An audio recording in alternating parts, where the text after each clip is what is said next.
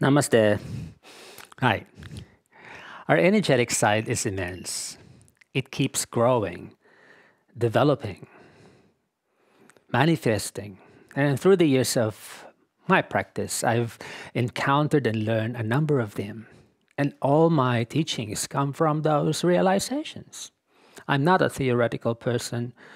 I would feel a certain sensation. I will grow that sensation, apply that in my practice, later to find out there's actually a term or a name to that particular technique. Right? And that's how I'm able to share with you, the lessons in a more practical, real life experience or sense. When we practice Hatha Yoga, at first, seemingly in its superficial value, the techniques are manageable. You might want to describe those techniques as basic. For example, this one. Who would have thought that this position could awaken your energetic anatomy? By looking up there and allow your eyes to passively rest on that dark spot between the eyebrows, whether internal or external, you can awaken silent centers in the brain. If you are just a beginner, those things will not happen. That's why we can categorize on its superficial value. Hatha Yoga is basic. There's no handstand in Hatha Yoga. There's no headstand. The physical techniques are pretty straightforward, and most of them are done sitting. But the essence happen when you practice them over and over and over again, in conjunction with the other observances not written in the books. So there is a progression behind what we see. And then those are like the essence of my teaching. If you look at my tutorials, most of them are about opening the joints, loosening stagnation, breathing exercises, safety. Not to mention those things that I enjoy doing. Arm balancing, active hip openness, even weight training. Can help you. So the whys give us the techniques, but what happened before that is kept hidden, and then only you learn that from your teacher. Okay, for example, this one I will be sharing with you. The pelvic floor has a direct connection to the pituitary gland inside the brain, and vice versa. The pituitary gland, in yoga we call that the Ajna chakra, has a direct link to your pelvic cavity, to the pelvic floor, the muscles and the nerves attached to your perineum, the Muladhara chakra. Why so? The three fundamental nadis, Ida, Pingala, Sushumna, and then even this, when you read at your yoga texts, you may wonder, do they really exist? Yes, they do exist. They have their origin at the Muladhara chakra, actually the Kanda Nadi. Right? And as they make their way up to the body, they branch out in three major channels, right, left, and center. And they again intersect in the pituitary gland, just right above the top of the spine, where the base of the brain meets the spine. And then sitting down up there is the Ajna chakra, the pituitary body. And then they meet again there, they intersect again inside the brain, and then from there, they will release the energy to energize and open the dormant centers, leading to higher absorption. Okay. So techniques, therefore, that work on those deeply hidden channels in the pelvic cavity, as well as stimulating the Ajna chakra, can lead to high energy absorption. All right. For example, Gomukhasana, the position of the cow face.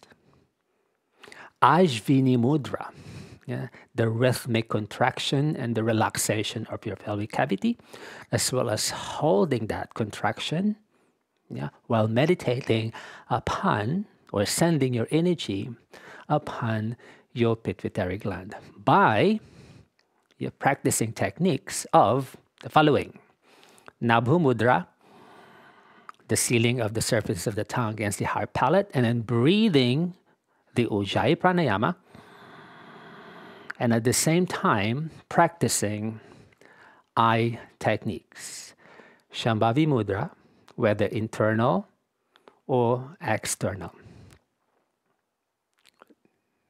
When you combine these various techniques all in one, you're able to connect those points powerfully. Okay? And there are levels actually. Sitting in the Gomukhasana, for example, and then contracting and relaxing the perineum or the pelvic floor, and at the same time breathing the Ujjayi, Nabhu Mudra, send your awareness there, and then take a nourishing breath in, and then clip, holding the breath within, while your optic muscles magnetize the brain. Drop the jaw, relax the gums, loosen your lips.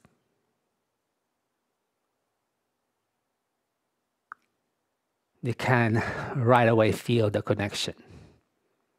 Of course, if your body is blocked because you're just starting to practice, probably you need more time to open the physical body. But if you've been practicing yoga asana already and pranayama, it's quite easy to feel the relationship, the connection. Like that's the center of the gravity, and your spine will just lift upright on its own without you forcing it. You don't actually have to engage the bandhas so strongly within. All you need to do is to contract, hold that mild contraction like your pelvic floor jumps up, and then you lift your optic muscles up together with your Nabhu Mudra, lifting the upper region of the spine up. And the Ujjayi breath pulls or draws the energy from the Manipura to the higher chakras. That, in effect, can awaken the inner brain centers. Okay. That's the basic. And if you've been practicing yoga for about a couple of years, that is a safe, progressive technique you can apply. Now, there is actually an advanced version or advanced practice, depending on your level. And then this is where it becomes a bit tricky and sensitive. Bhastrika Pranayama, in conjunction with Ashvini Mudra, good, and cross-leg position. You don't have, in Bhastrika Pranayama, you can apply this, the Gomukhasana, you can apply the Sukhasana, half Padmasana, Siddha Yoni or Siddhasana Pranayama, or Asana, and then breathing the Bhastrika Pranayama. Because Bhastrika Pranayama quickly and swiftly and powerfully awakens the entire cranial system. Not to mention, it produces the high level of electricity inside the body, brimming with this force, and then you lift your own apana up to the brain, and this could powerfully send the sensation up to the brain. The Bhastrika, the bellows breath,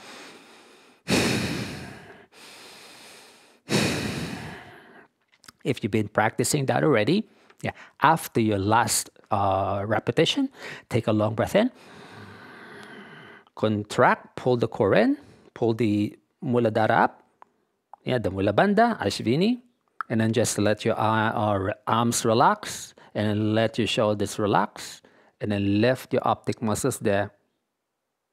You will feel this sudden sealing of the energy within, and then you can lift your energy up.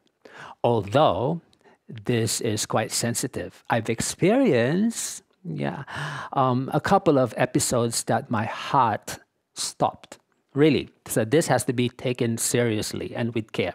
And then don't do this for the sake of feeling it or investigating. You have to grow this. This could be powerful and it could overwhelm your nervous system. So I don't recommend you practicing that unless you're guided. But yeah, for me to mention that there are levels and stages to go through while developing your energetic anatomy. Right. So what do we gain out of this practice? Yeah, you might ask. What is this for? Of course, as Hatha Yoga practitioners, the aim is to awaken our subtle centers so we can meditate in their deeper essence or feeling or sensation or manifestation. Well, for health, you can apply that as well, to increase your energy level, to nourish and then purify your nadis.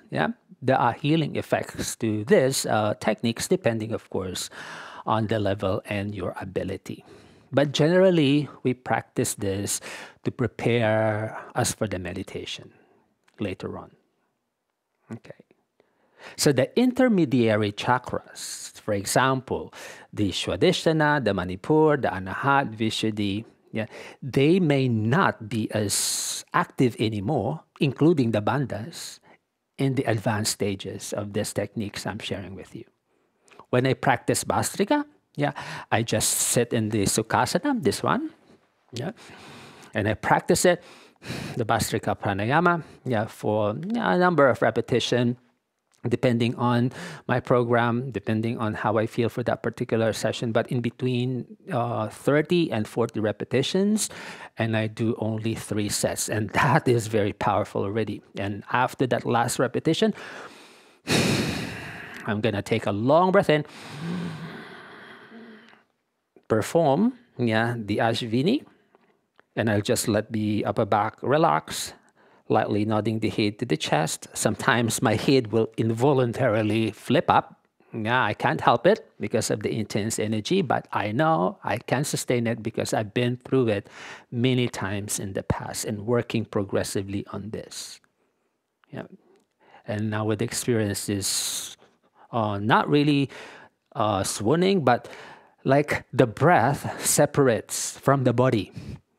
I am breathing naturally, I am breathing autonomically, but side by side the breathing, like the surface of the body, I am breathing energetically. Like I could separate my inhalation and my exhalation from my energy rising up. And this requires, of course, a mental an energetic mechanism to control and then separate between your conscious and your subconscious identity or nature or elements. And then this could, in effect, awaken the brain centers there. And once the body has restored, I would just lie down in the Shavasana, and for a number of times, this has led me to absorption. Yes, so why I am sharing these principles with you? Because you've probably been feeling this already in your practice. It's just that you don't have the resources to find out. But yes, only practice will allow you to understand what's written in the books. All right, simple. Hatha Yoga, simple. You just cross the legs and do this and do that. Of course, if you're just starting with your practice, you won't even feel the energetic benefit. Yes, the physical body is working, but the essence might still be too early for you to attain. Therefore, all right, how simple the techniques are given by your teacher, grow them. Really grow them until they become you. That's it. When you become the technique, you less think about the technicalities and the methods, and then it becomes natural. And then there's a time that all of these subtle components related to that particular method is felt and will appear. Thank you for listening. I'll see you in the next one. Namaste. Bye-bye.